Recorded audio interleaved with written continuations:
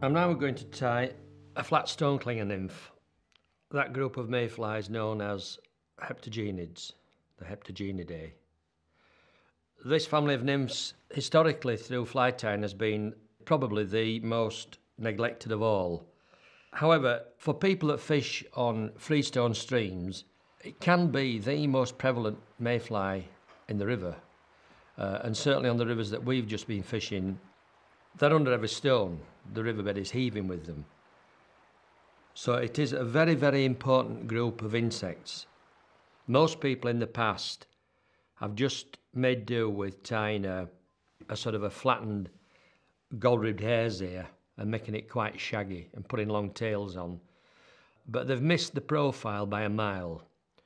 So I'm going to show you now how to tie one of these that captures the silhouette of the fly, and the fly itself has given me loads and loads of magic moments nymphing. So it is a very, very deadly pattern. I'm tying this on a size 12 hook. First thing to do is get my tying thread on. Snip off the waist. And now take this dark brown raffine, take off a piece about 2 inches long. Open this out. It'll open out to about 1 inch wide, or 1 inch and a bit. And then fold it, just as though you're rolling a roll-up cigarette. Just fold it, crease it. In my book, I just put in 1 thickness, but I found that it's better, it's a more reinforced, robust fly if you double it. Cut off now a piece about 3/16 wide, 4mm wide, say.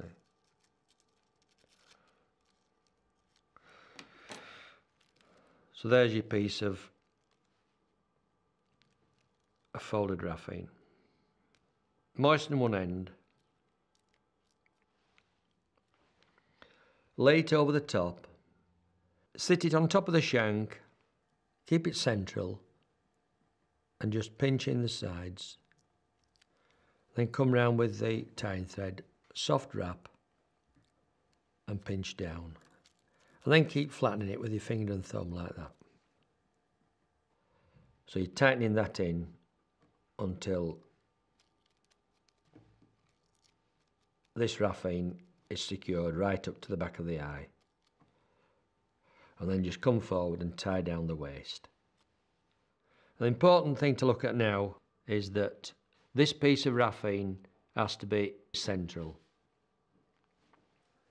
Bring your tying thread back to within about 1 millimetre of the eye.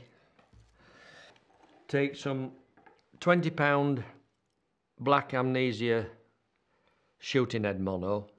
It doesn't have to be that, but it's just any sort of 20 to 25 pounds breaking strain mono. It doesn't even have to be black. And just take off about 3/4 to 1 inch. And then what I do now, I just nip it in my teeth to give you a little flat tying in spot. Lay this across the shank and tie it down right where you've made that little flattened spot. Once you've got it tied in, swing it back square, just support it with your thumb and drop some thread wraps over. Figure of 8 fashion now. Consolidate it and make it nice and firm. And don't be happy and satisfied with it unless it's absolutely at right angles to the shank. Take your scissors now and snip off these strands to about 4 or 5 millimetres long. Now what you do is you pick up your cigarette lighter, hold the raffine out of the way, hold the thread out of the way, make sure that the light is steady, and you go in and just melt one edge. And then just as it's setting, just press there lightly with a wetted finger just to mushroom the end. If you've gone too far, all is not lost. You just simply shunt that over a tad. Remember though, when you're doing this, do not on any account press this molten nylon with a dry finger. If you do, you're going to have a little tiny blister and it'll be as painful as anything. So you finish up with, if you like, what some people might refer to as a couple of heat-balled eyes out on stalks, and the stalks are about, in new money, about 1.5 millimetres long. I'm doing that so that I've got a little stump as a foundation round which to figure of 8 my tying thread, and this is going to give me my broad disc-like head. Bring my tying thread all the way down to the end of the shank, and I tie my tails in. And again, for tails, I'm using badger hair, dyed badger hair. Take out 3 nice long fibres, complete with the tips.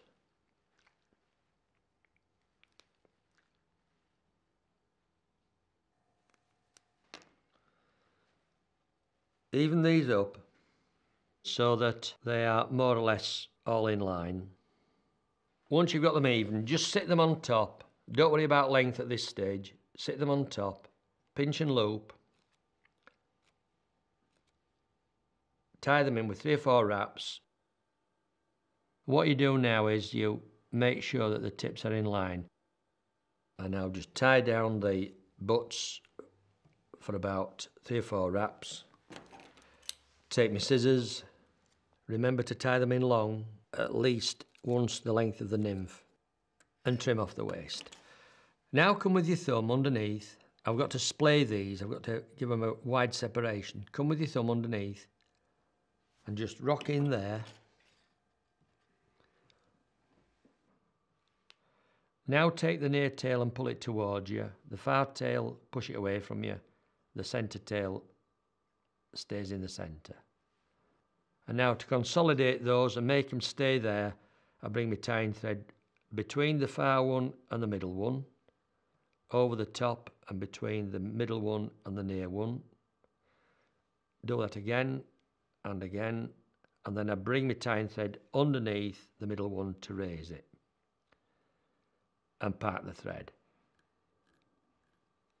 So there are your nicely splayed tails. Now we have to lead the shank. So from the usual strip of sticky backed lead, I take the also usual 1.5 millimetre strip. Cut along, nice long cuts, keep it parallel.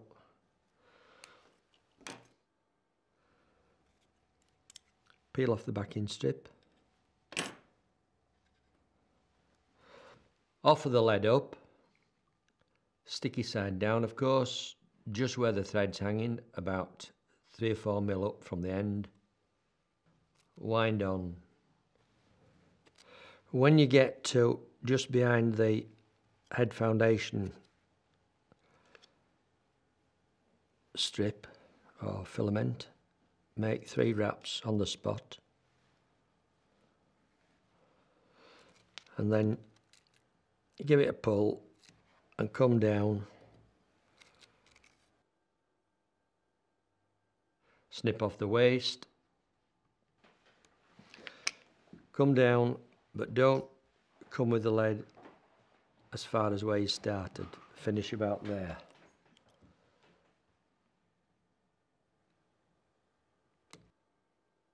And now overlock this with your thread just to reinforce those lead turns.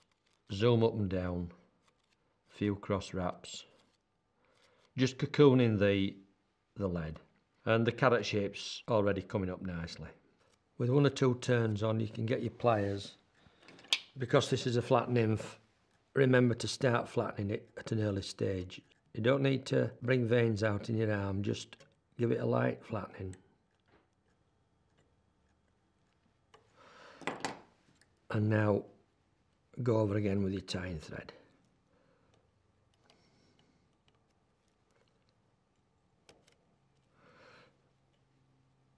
And any depressions you see, like at the end of the lead there's a step down onto the shank, which I'm going to taper off with tying thread. Just working there at the back of the shank, of the back of the lead. So I'm trying to produce this distinct carrot shape and remove any depressions. And that'll do for now. Right, parking the thread near the tails. And from a piece of, I'm tying this to represent a yellow May nymph. So from some pale yellow flexibody, take off a strip, again about 1.5mm wide. It can taper slightly or it can stay parallel, it doesn't really matter. Cut that off, peel it off the backing strip, cut in a little tying tag,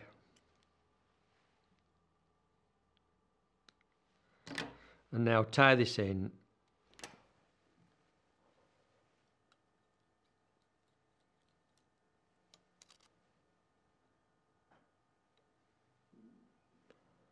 Make sure it's insecure by giving it a little tweak. And then from some yellow dyed ostrich herl, take out one nice long plume, stroke the fibres in the opposite direction to raise the nap.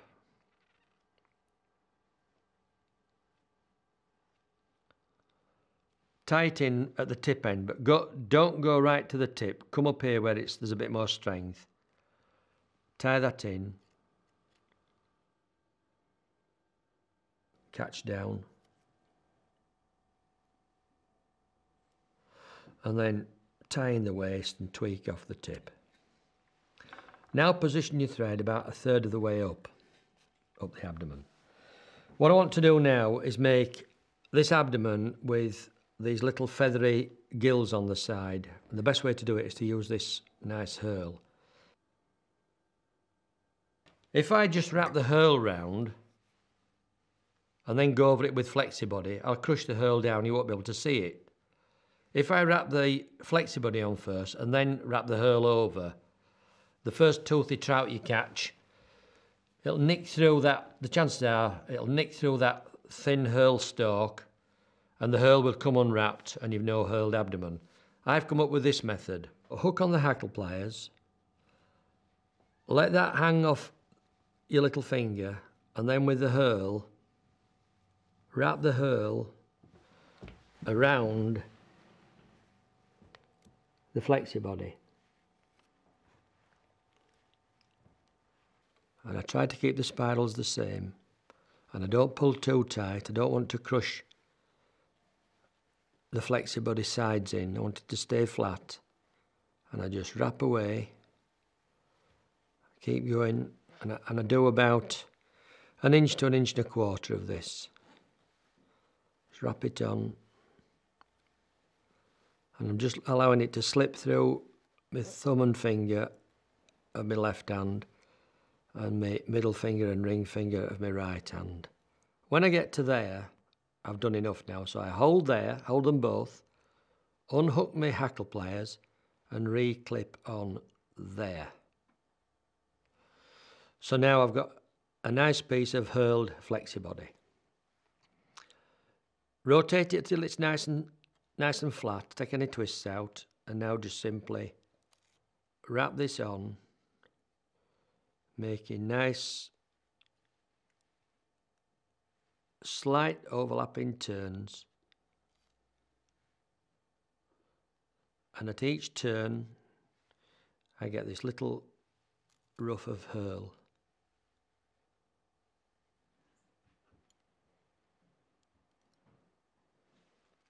And you can stroke them backwards if you like. And that's going on really nice.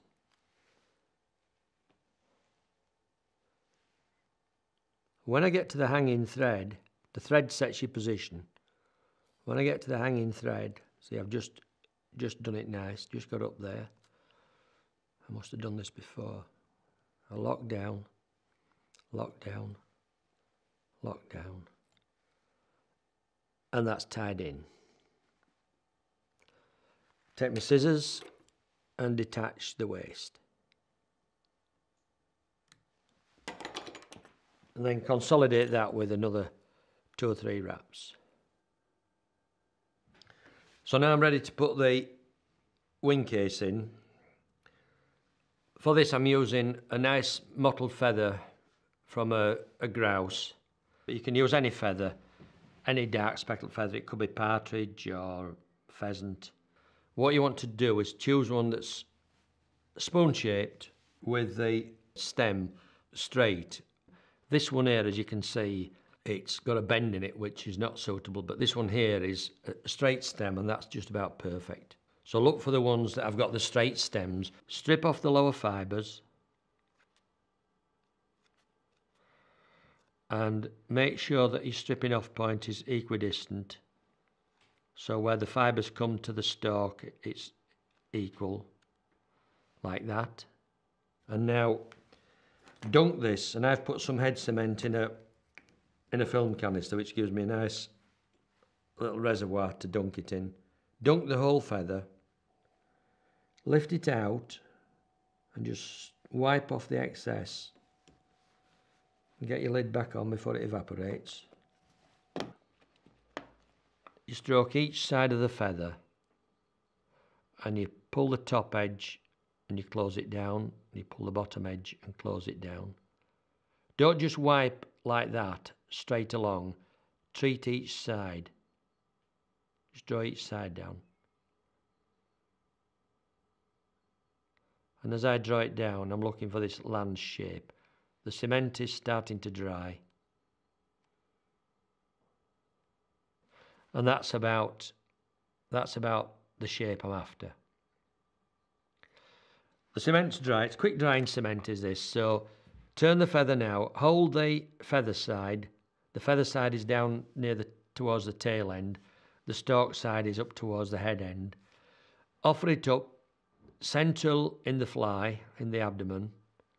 Lock over with the thread right on top of the stem. Exactly where the first feather fibres slope back. Tie that in. Come forward, tie the stalk down. Take your scissors. Trim that off. And now for your dubbing, and I'm using a mixture of yellowish olive and a creamier olive. You can put a little admix of sort of a pale, very, very pale lime green or a very, very pale yellow. And I'll just mix that in my finger and thumb. If you want a quantity of this, you would do it in a little coffee blender. Get the three colours reasonably mixed. I'm looking for a sort of a subtle yellowish olive colour, which is a common belly colour for a lot of the heptagenids.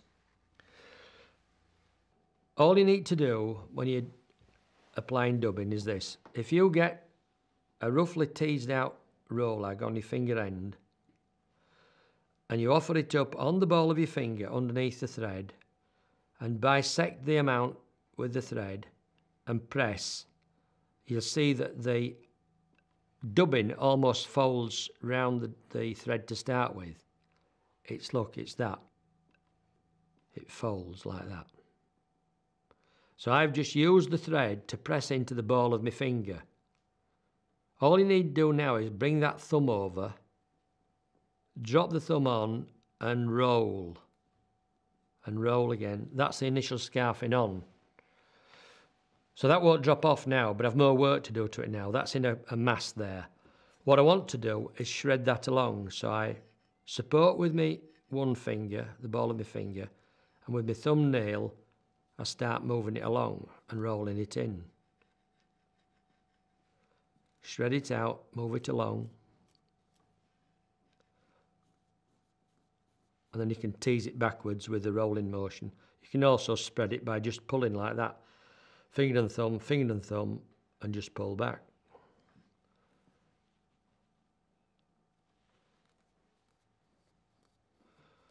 So roll that on.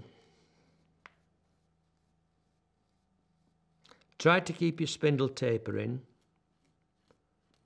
thinner at that end than up here. And now you dub. So simply wind on, starting there where that wing bud is springing out. Wind forward, occasionally look on the underside, Make sure you're leaving no gaps. It's the underside that's important. Wind on till you get at the back of the head foundation shape.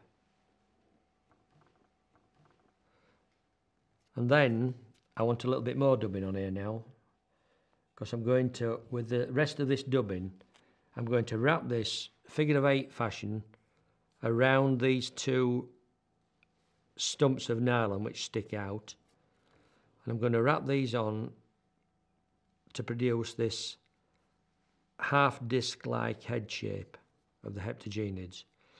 So I dub on about so much, and now I take some head cement and I break all the laws of dubbing now. I apply head cement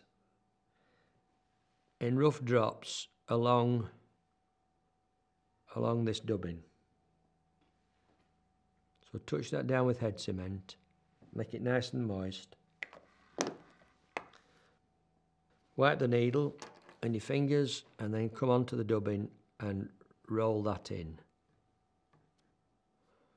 Then you want a convenient paper towel, or failing that, the wife's tablecloth, which I'm sure she'll be pleased about.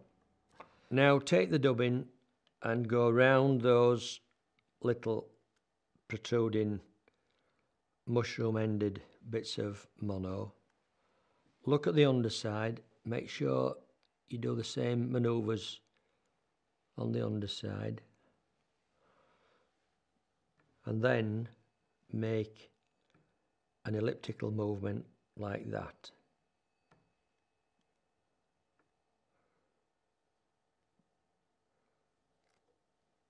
You might just have to, as you use up and get this filled up, you might just have to steer it around that last one, and then bring the tying thread back into position behind those head foundation stumps.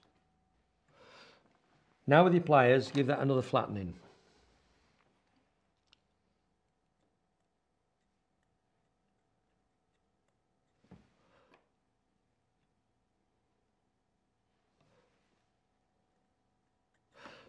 And that looks okay. Look on the underside to make sure you've got this nice carrot shape. And now bring your tying thread back through the dubbing, which effectively tightens the dubbing in, and park it some way up from where that wing bud is. Take now some of this sort of yellowish tan round rubber and cut off a piece about 1 inch long. I'm going to put these legs in now, Madam X style. Position the thread just nicely forward of that wing bud. Bring the rubber behind the thread, lift over and plonk it at the far side. It's what the Americans call the Madam X style. Pick up another piece, pick that up behind the thread and drop this on this side. And now come round with another 2 full thread wraps. Bring your tying thread forward now, about halfway along, because what I've got, I'll point with my bodkin, I've got back legs, and these are going to be the middle pair, but I want them to slope backwards also, like that. So what I do, I've positioned my thread where I want them. I simply put that leg there and trap it. If the legs are sticking forward like that, which you don't quite want, you just drop on a little bit more dubbing and just dub a little smidgen of dubbing, which makes a little collar in front. Just spin on a spindle and keep it quite tight. And then manoeuvre the leg out of place. Bring that back, slide your dubbing up, and now dub there in front of both legs in order to keep them back and in place. So that's how I want both the legs to lie. Come forward now and tighten that down. And in goes the last leg. This will again go in as a pair, but with your scissors you'll remove one of them. Put it there. Pick up another one. Lift that up, put that there. And tie down. Pull on your thread quite tightly, and then with your scissors, what I've got now is I've got 4 legs down each side, so you've got to decide which one you're going to annex with your scissors. And I'm going to take out the backward sloping ones, so take out that and that. So now I've got 3 legs on either side. Just remove a bit of length off them. So I'm now ready to finish the fly. Push the wing case down. Come over with the tying thread.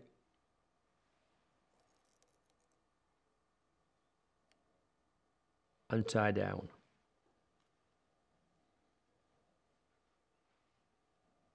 And again. And again. So there's a nice heart-shaped, nice large heart-shaped wing bud. Slide your blade under, snip off the waste. Last operation, moisten the head capsule cover, the raphine, push it back, keep it folded as a double piece, and just fret it with your fingers down the side. Go over those eye stumps, those head foundation stumps. Keep it nice and tight. There's the eye of the hook exposed nicely. Come round now with the tying thread and make a nice, neat elliptical head. Run off some thread and come straight in there with a 2-finger whip finish. And 3 or 4 turns is enough, because I'm going to seal over the whole of this with head cement. Pull tight. If your thread breaks, don't worry, because spiderweb usually breaks, leaving a little tag. And I can just see the tag there, snip that off. Then just lift the excess raphine up and just come along with your scissors and just carefully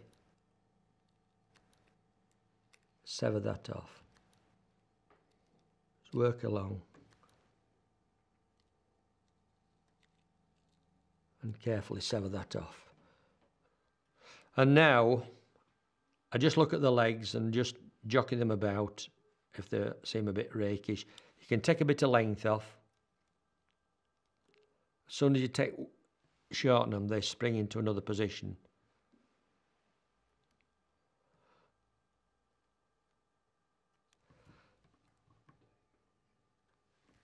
And what I have to do now is sit this fly in a completely different angle, because I'm going to use a hot tip cauterizer, and I'm actually going to slightly melt each leg in turn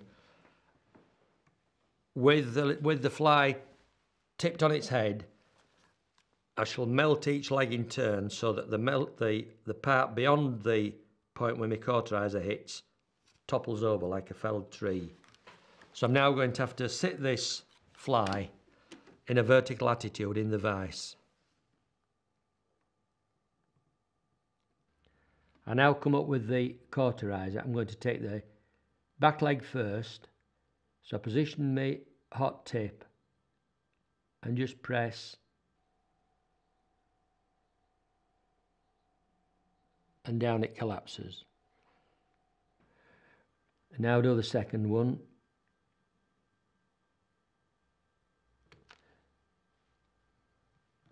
And now do the front one.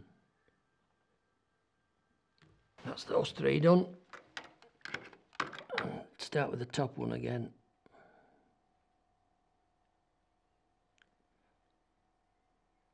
That's that one. That's that one. And that's that one. So now you bring the fly back into its original attitude. Put it in the correct posture in the vise. And all you have to do now is just come along each leg joint and crop off the lower leg to length, about there. You can always, if you crank them off, if you cut them off long, you can always make them shorter later, so don't make them too short to start with.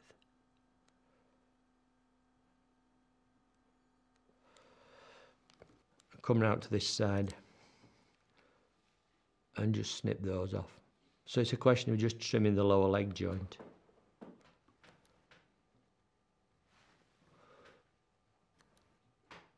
That's the Heptagenie completed now. If you're bothered about that little bit of white thread there, just with a fibre pen, a brown fibre pen, bluff it out. I also give a bit over the top of the head capsule. And then just seal it all over with a thin film of head cement over the entire head capsule, because the raphine is quite prone to being attacked by trout's teeth.